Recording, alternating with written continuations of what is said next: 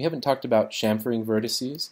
I don't use that very often, but it's nice to know it's there. If I select a vertex and push this button, I've created a little plane, a little triangular polygon out of that vertex. If the vertex is shared by 4 polygons, and I click my chamfer button, it'll create more of a diamond shape there instead of a triangle. And I can scale that, I can extrude that out, I can do all sorts of fun things with it. You'll also notice when you extrude a face that by default this manipulator tool is oriented on the axis of the plane that's been extruded. So this allows me to pull out that extrusion not according to the axes of the world, but according to the local axis of the planes that I've extruded. That can be really useful. Okay, in addition to the other tools we also have what's called cut faces. That's this tool right here. This is going to allow me to, as if with a razor blade, slice through several faces at once. So I want to make sure that I'm in the right viewport so that when I use the cut faces tool, I can cut those faces together in a way that works for what I want to do.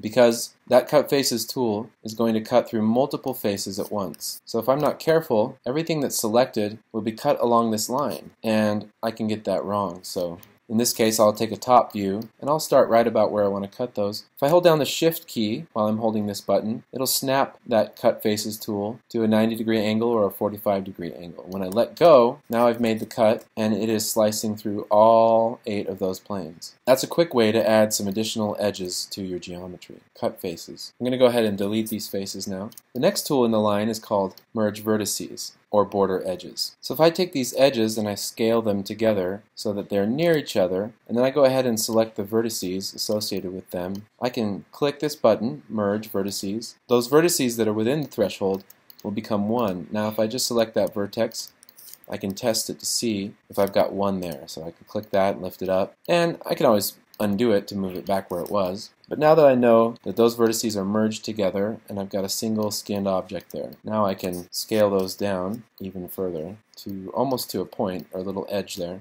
So merging vertices is really useful, and edges. I think of merging vertices as almost like sewing. If I scale these 2 vertices together and I merge them, it's like I've stitched those 2 points together to create new geometry. Now if I want to move 2 or more vertices together, I can just select those 2 or 3 vertices and using my scale function bring them close to each other. That's when I can hit the merge button and merge them into a single vertex. But let's say I want to move one vertex on top of another one. How do I do that? Well, there's a thing called snapping, which is what these magnet tools are for. You can explore those. But while you're modeling, you can get a shortcut to the snapping. And I can snap one vertex to another by holding down the V key. V as in Virgil.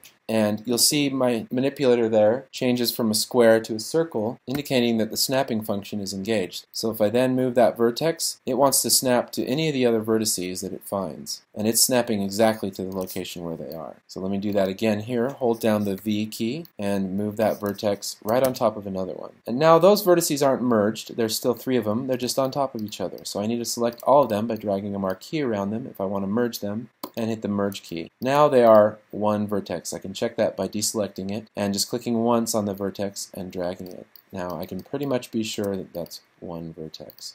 If I'm in doubt, I can also select a face, move it, and if the other ones come up with it, then those vertices are merged together. Really useful for closing gaps, stitching geometry together, and cleaning things up in your scene, making your geometry more efficient. Not only do we have a Merge Vertex tool, we also have what's called Merge Edge tool. The Merge Edge tool will try to merge edges at your direction. So if I select these 2 and click Enter or Return, it will merge them if it's possible. So this can be another way of stitching things together, merging edges. Another useful tool is called Collapse, which allows you to collapse all the selected edges or faces into a single point. So if I get my edges and I select this exterior loop and I use the Collapse tool, click it once, and I can collapse all those edges to a single point. It's now one vertex. I can do the same with faces, collapse that face to a single point. This can be a way of streamlining your geometry to get rid of faces that you don't need, turn those faces into points. And we talked about extract faces already, but here's a button for it. So now I've extracted those faces from that object.